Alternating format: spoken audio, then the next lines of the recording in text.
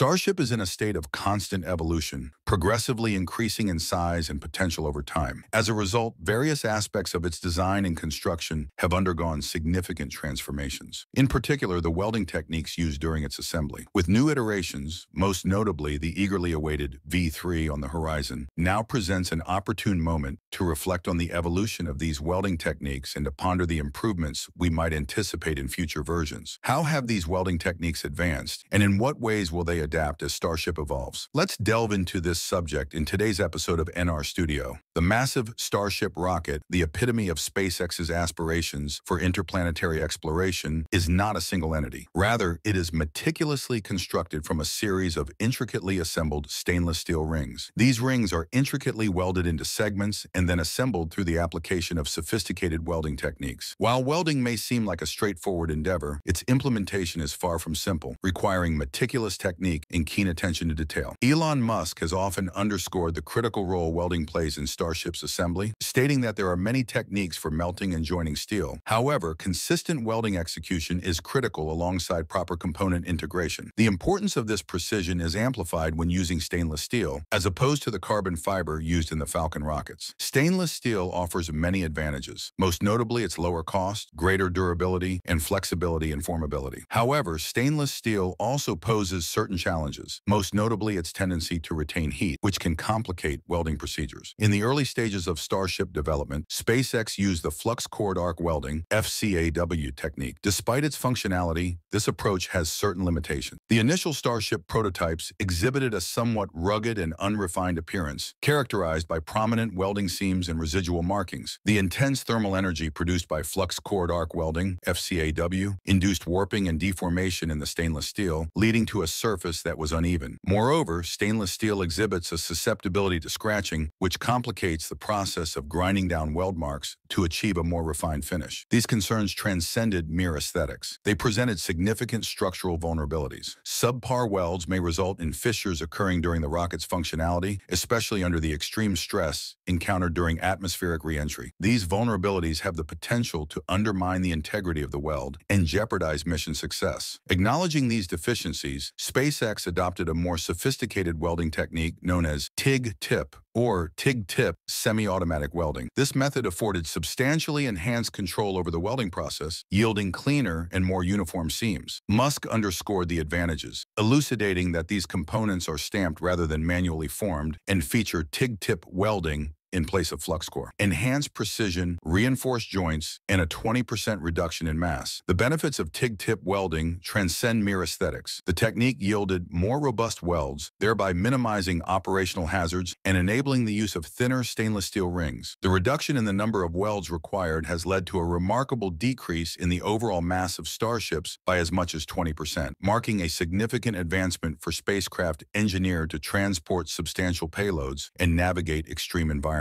SpaceX did not restrict its ambitions to that alone. They further refined their manufacturing techniques through the integration of laser welding machines. These automated systems markedly enhance precision, thereby augmenting both the structural integrity and aesthetic appeal of the Starship prototypes. This evolution is particularly manifest when juxtaposing the dose cones of early prototypes with those of their more contemporary counterparts. The latest prototypes exhibit a refined aesthetic, devoid of discernible weld marks, while also reaping the advantages of accelerated and more efficient production processes. A pivotal advancement in the evolution of Starships was the shift from 301 stainless steel to 304L stainless steel. This advanced alloy provides enhanced corrosion resistance, a vital consideration for both manufacturing processes and functionality in the extreme conditions of space. The improved formulation of 304L has resulted in welds that exhibit up to four-fold greater strength compared to previous iterations, while simultaneously enhancing the material's ductility by 25% under extreme temperature conditions. Moreover, its minimal carbon composition contributed to the mitigation of cracking, thereby bolstering the rocket's overall reliability. These advancements signify the apex of SpaceX's unwavering commitment to excellence. Through the enhancement of their welding methodologies and the advancement of material technology, SpaceX has evolved Starship into a spacecraft that is not only aesthetically striking, but also remarkably resilient and robust. The integration of meticulous welding techniques, cutting-edge materials, materials, and automation has fostered the development of a rocket adept at enduring the rigors of deep space exploration. The evolution of starships from their initial rudimentary prototypes to their present sophistication exemplifies the innovative ethos of SpaceX. Every advancement in welding techniques and materials propels humanity nearer to the fulfillment of the aspiration for sustainable space travel. Through these innovations, SpaceX consistently establishes new benchmarks in aerospace manufacturing, demonstrating that every nuance matters in the quest to shape the future of interplanetary exploration. SpaceX is currently leveraging the technologies and insights gained from previous iterations of Starship to enhance its latest models, thereby advancing the frontiers of innovation even more. At present, SpaceX is engaged in the production of Starship V3, which involves various design modifications, while simultaneously preparing for the forthcoming V3, an extensive iteration projected to achieve an impressive height of 150 meters. In these latest iterations, resilience continues to be the foremost emphasis. As Starship aspires to explore the more distant realms of space, beyond merely achieving orbital insertion like its predecessor, V1, it will encounter progressively severe environmental challenges. Re-entry processes specifically will subject the vessel to extreme thermal conditions,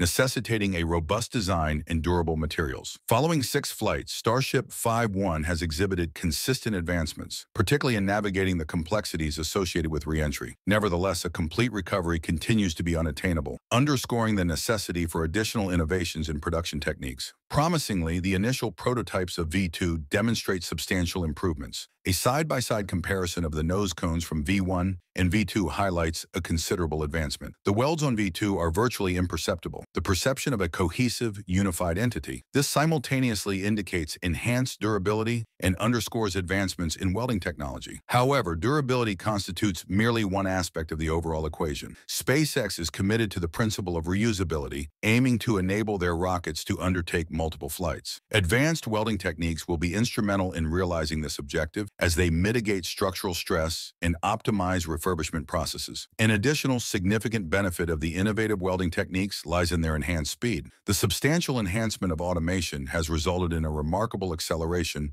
of production timelines. The inaugural prototype of V2, designated Ship 33, was conceived and constructed in a remarkable span of merely 42 days, underscoring SpaceX's steadfast dedication to operational efficiency. Nonetheless, the genuine efficacy of the V2 welding techniques will be evaluated during actual flights, commencing with Flight 7 in the early part of next year. These flights will yield critical data for subsequent enhancements, thereby facilitating the advancement of V3 development. As the foundational principles of welding and production attain stability, SpaceX's forthcoming initiative will involve large-scale replication. This is precisely where Star Factory plays a pivotal role. It is currently operational, consistently manufacturing components. To satisfy the requirements of large-scale production, supplementary welding systems may be necessary. In conjunction with the enhanced facilities, such as the planned 2 Gigabay, this new assembly bay will be designed with increased height and width, allowing it to accommodate the larger iterations of the Starship anticipated in the future. In relation to deployment timelines, SpaceX has set forth ambitious objectives for both its Starbase and Florida facilities, which are anticipated to employ the V3 versions. NASA has announced that the Starship is set to transition its operations to Florida upon reaching a launch frequency of 1 per week, a target anticipated to be achieved in the early part of the upcoming year. To achieve these objectives, it is imperative to prioritize the preparations for the production system, particularly in the realm of welding technologies, without delay. SpaceX envisions the production of 1 Starship daily, thereby requiring continuous 24/7 operational activity. Ongoing enhancements in welding techniques and comprehensive production processes will be paramount for the attainment of this objective. In addition to its production efforts, SpaceX is refining its testing and launch systems to augment its manufacturing capabilities. The Flame Trench test system, which is currently operational, has demonstrated significant efficacy. This groundbreaking innovation enables SpaceX to enhance its launch frequency, as newer prototypes are frequently prepared for deployment even before their predecessors have completed a flight. Engine enhancements are currently being implemented at the launch site, featuring the installation of Launch Tower B and a newly designed orbital launch mount. These systems are instrumental in enhancing the launch frequency of Starship and ultimately acquiring the rocket. As Starbase continues to grow and new launch facilities, such as those being developed in Florida, are established, replication of these processes is anticipated. SpaceX is developing a groundbreaking system that seamlessly combines advanced manufacturing processes, stringent testing protocols, and state-of-the-art launch capabilities. Every minute detail, irrespective of its size, reinforces the overarching vision. In the future, the Starship will facilitate humanity's journey to both the Moon and Mars, realizing aspirations that were once deemed unattainable. These milestones will be supported by a multitude of incremental innovations, including advanced welding techniques that fortify their foundation. English.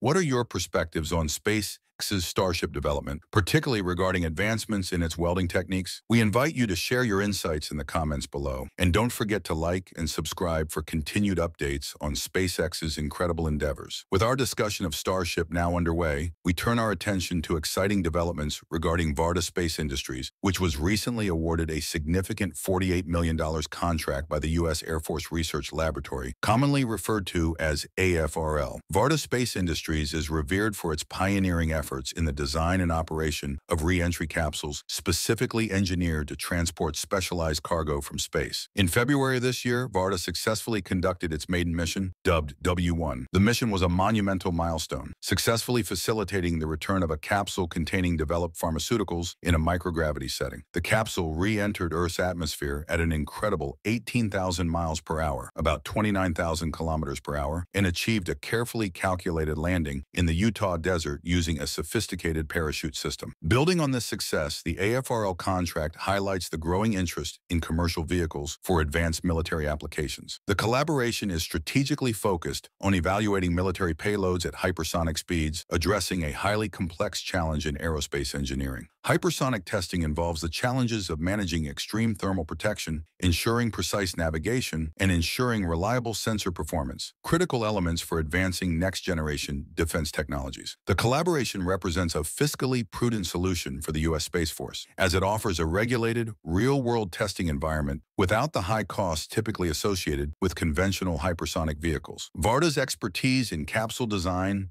and hypersonic atmospheric re-entry makes them an exemplary collaborator for this effort. Under the newly awarded contract, Varda is poised to launch the W2 mission in early 2025, showcasing the Varda hypersonic test vehicle equipped with AFRL's Osprey spectrometer payload. Osprey will collect critical atmospheric data during high-speed re-entry, driving advances in defense science and technology. This partnership underscores the increasing viability of commercial military alliances in advancing space innovation. Stay alert as Varda expands its territory and carefully upgrades its advanced systems. Anyway, today's episode is over. See you in the next one.